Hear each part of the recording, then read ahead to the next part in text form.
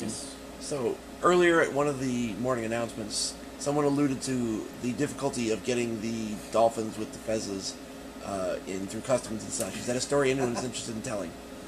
The question is, was it difficult getting the dolphins with the fezzes through customs? It's not so much a specific difficulty, just the process of designing. Well, let me talk for about 10 minutes about creating plush toys. We got time. We gave our, yes, a plush toy. Let's define our terms. Dolphins evolved. Ancient aliens. Okay, let me sum up.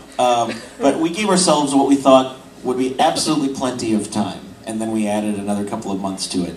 But just through the design process, and then they make a prototype, and they send that, and you make notes on the prototype, and it goes back and forth.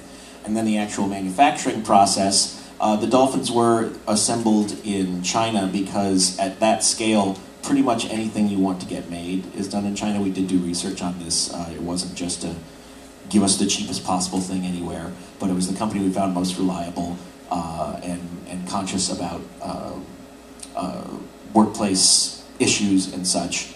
And then just getting 1,200 plush dolphins manufactured and then put on a cargo ship and floated across the sea. And then, as they are wont to do, they just sort of wander around outside Long Beach harbor. And it was one of those things where there's certain points along the way where you don't get any sort of, it's on the ocean somewhere.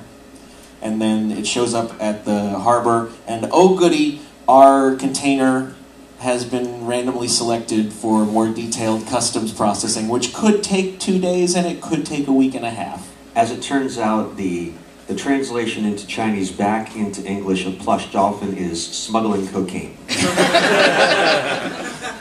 So it wasn't so much an arduous process as just the timing kept getting a little more and more nail-bitey in a way that we always try to avoid, yet somehow it always manages to happen that way. And it all worked out fine, as you saw. But it was one of those where the week before we needed it on a pallet and sent to this ship, there was a question mark as to exactly when it was going to show up. Guys, just a little thing that occurred to me, just a note for next year. Yeah. I don't think we should get our cocaine from China anymore. I found it to be lacking. I feel like it's too far away. I feel like there are places that are closer where you can probably get better cocaine. American cocaine for American noses is what you're saying. That's right. Cocaine for my real friends. Real cane for my coke friends.